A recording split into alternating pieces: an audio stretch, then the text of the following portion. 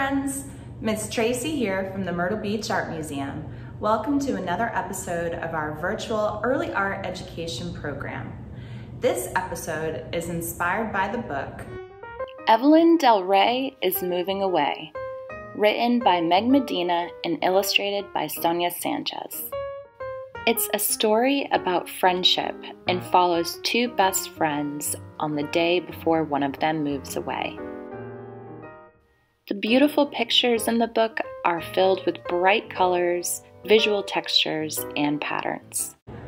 Today, we're going to learn about texture. So sit crisscross applesauce and turn those listening ears on.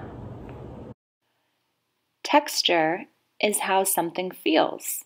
We can feel an object's texture with our hands. Texture could feel bumpy, like bubble wrap, or gritty or rough, like sandpaper, or soft, like fur, or slippery, like a window after it's rained. It could be prickly or spiky, like a cactus, or hard and smooth, like marble.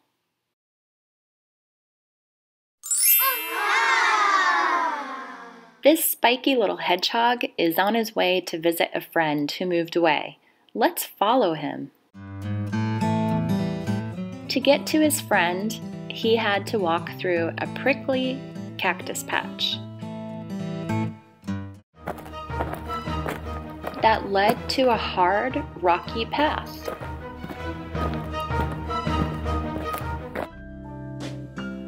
That turned into a soft, grassy path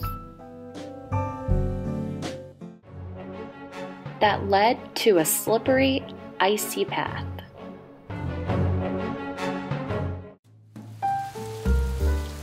That turned into a squishy, muddy road. He walked through a forest of rough trees until finally he was reunited with his feathery friend. Now it's time for an activity. For our activity today, we're going to go on a texture hunt. Can you look around your house or your classroom and find something that is bumpy, like bubble wrap, like a Lego or some other toy? What about something that is soft, like a stuffed animal or a feather? Can you find different objects with all these types of textures? Another fun way to explore texture is by creating texture rubbings with crayons and paper. You can use objects such as pennies, bread tabs, packing material, and puzzle pieces. Or you can go for a nature walk and collect leaves to do leaf rubbings. Kiss your brain, friends, for exploring texture. Now it's time for an art project. These are the materials you will need: construction paper, objects of different textures like feathers, bubble wrap, pipe cleaners, craft balls, etc., paint, and a paintbrush, which is optional. For our art project today, we're going to create patterns using different textures in a fun printmaking project. You can create beautiful visual textures and patterns just by using different objects and paint. To make the project a little less messy, I glued different objects to cardboard and craft sticks, but you can use them as is as well. You can use a paintbrush to apply paint directly to the objects, or you can spread a thin layer of paint on a paper plate and dip the objects in the paint.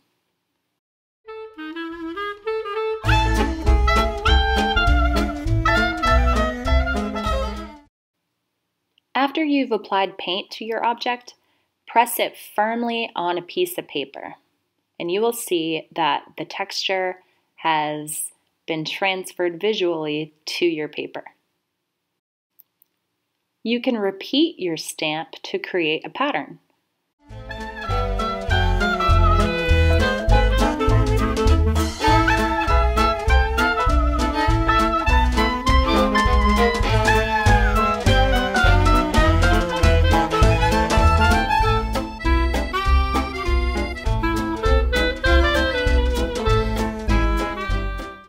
can also overlap your patterns to create layers.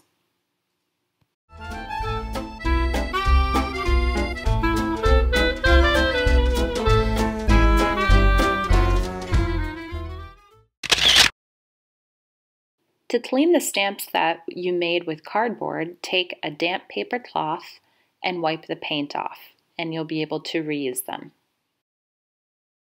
If you made them with craft sticks, you can rinse them off under cold water and let them dry. Thank you for joining me today. I hope you had fun. I'll see you next time. Bye, friends. Thank you to our program partner. Thank you to our generous supporters.